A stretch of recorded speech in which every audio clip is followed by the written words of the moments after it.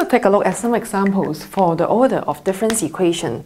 We'll start with this one, yn, which is equal to yn minus 1 squared plus 3n. So this yn depends on the previous one term only, and then the order of this difference equations is 1. Second one, zn is equal to 3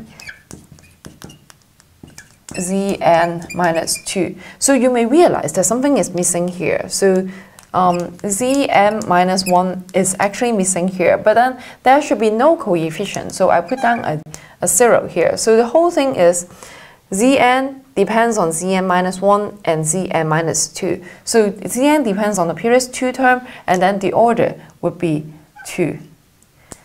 And in this example, yk plus 2 depends on yk plus 1 depends on yk, so it depends on the previous 2 term. The order is 2 again.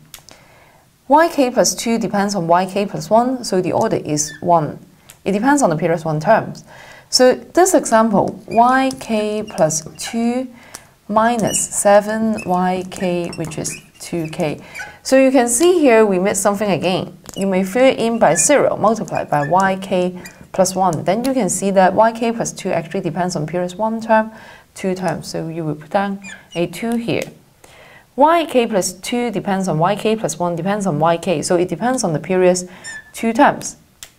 Yk plus 3 depends on yk plus 2 depends on yk plus 1 depends on yk, so this term depends on the previous 3 terms, so the order is 3. And then suppose a sequence of numbers a1, a2, a3 is given, so all of these numbers are given. You can imagine them as constant, or you can simply substitute all of them by 1, then you can get rid of them. So Wn, right now it depends on Wn minus 1 and Wn minus 2 only, so it's of order 2.